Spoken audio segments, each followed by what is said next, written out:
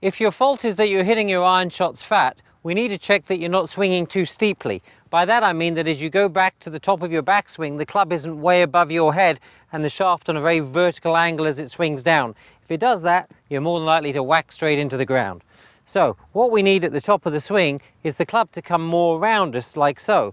So just check that your club is dropping behind your right shoulder and not above your right shoulder.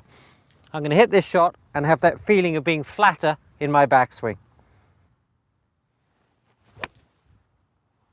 Swing flat like that, you'll get rid of the fat shot.